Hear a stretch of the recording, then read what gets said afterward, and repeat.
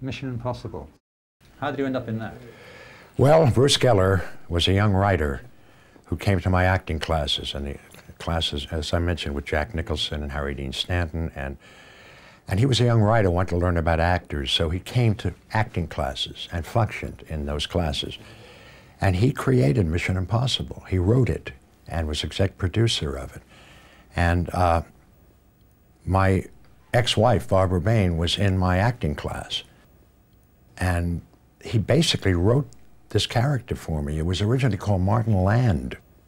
And I said, you know, that I only was supposed to do the pilot, the first one.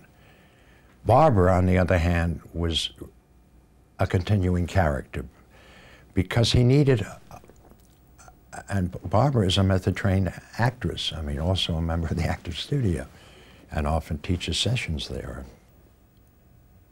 He wanted, in Barbara, he wanted Marilyn Monroe and Grace Kelly in the same person, someone who could play that and that.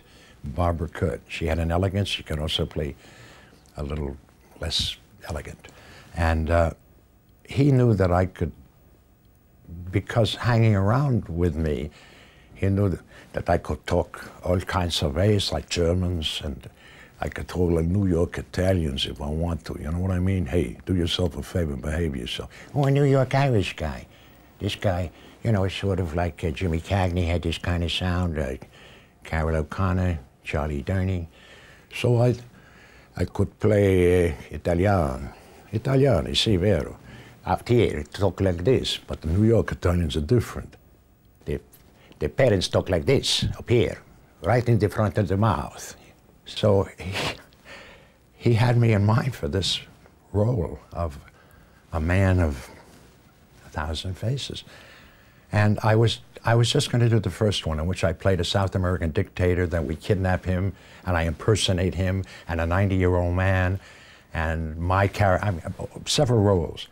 Anyway, I did the pilot, and they wanted me on the series. They said, well, don't let him go. And I refused to sign a series deal.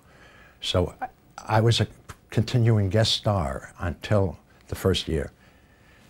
Special appearance by Martin Landau, it said. And I originated that billing. No one had ever used it before, special. Now it's all over the place. Never before. Special appearance by Martin Landau. And with 2 weeks' notice, I could get out of the series. But I did 28 shows the first year. And then I signed to do the second year because of the show took off. By the end of the first year, we were in 69 countries, dubbed into about 20 languages. And it was a major hit. Now, I had been offered Star Trek before that, the Spock character, which I turned down because I didn't want to play a character without emotion. And Lenny played that. And then when I left Mission, Lenny replaced me. So, and it's all insidious. Did you feel that you wish you had done Star Trek? Oh, no. I would have died. To play a character without emotion? That's like, it would kill me. It's the antithesis of what I do. Lenny was better suited for it. Much better suited for it. Much better suited for it. I promise you.